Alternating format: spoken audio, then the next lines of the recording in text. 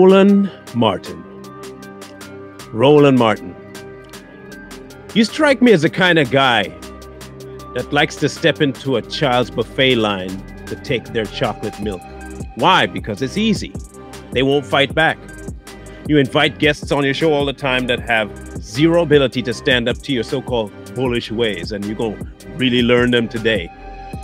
Let me put something out to you, Mr. Martin. You are one of those people that by nature are weak. You're just weak. You ain't going to invite somebody that will actually light you up, that knows more than you, that has a bigger spine than you. It's people like you that keep the black community where they are and stagnant. You come on the screen filling up more of it than your ego does, which is quite an accomplishment, to tell black America how bad they got it while you're going through all the motions of a white man. The same white people you know that you cuss out. You have all the amenities that the white people have, but somehow you still black. While you call out the same exact black people that you hate for doing the same thing you're doing.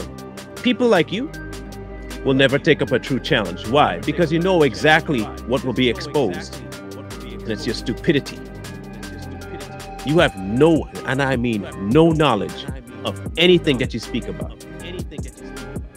You are the equivalent to an amoeba's version of Dr. Umar Johnson, and he himself is an amoeba. You can't even rub two of your brain cells together to get a cognitive thought. You regurgitate everything that your plantations people tell you. You top masses line, but you call everybody else to sell out.